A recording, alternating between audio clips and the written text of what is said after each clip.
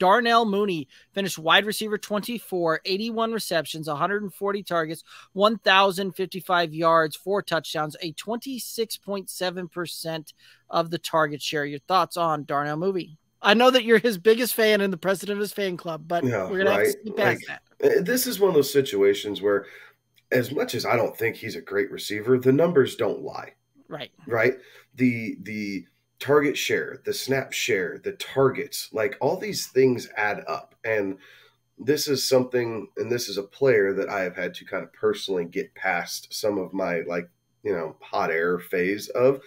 He's a viable fantasy asset, and he is a guy that you can get on your team as your wide receiver 3 if you're going early wide receivers, or you can get by with him as a wide receiver 2 if you're waiting a bit on receiver and tinkering around, right? If you go tight end early, right? That's a position. You go tight end early with the idea of getting a Darnell Mooney-like player a little bit later that still has some upside.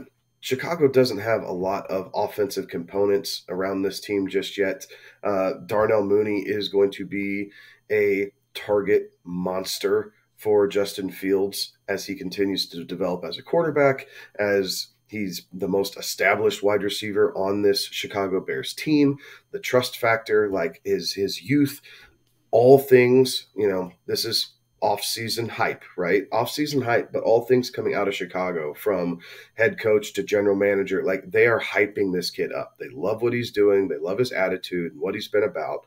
I'm a little bit probably more bullish on him than I think you are there, right? Like you're talking that 19 to 21 range. I think that you'll see him probably sneak up closer to fringe, right? It's not going to surprise me to see him get up there just from the volume standpoint, around, wide receiver 15, 14, somewhere in that range. I'm not calling him that he's going to sneak up fully into wide receiver 1, but I could see a world in which he can get close. And a lot of that has to do with the fact that we saw Allen Robinson on some atrocious Bears team do it just through volume. I do think that you're going to see Justin Fields take a step forward this year, to the point where, maybe instead of 140 targets to get 80 receptions, maybe he hits 80 receptions at about 120 targets, and then everything from there is kind of gravy on top of that.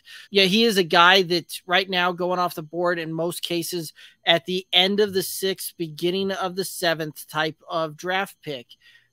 It's hard to find a wide receiver in that range that's going to see 140 to 150 targets.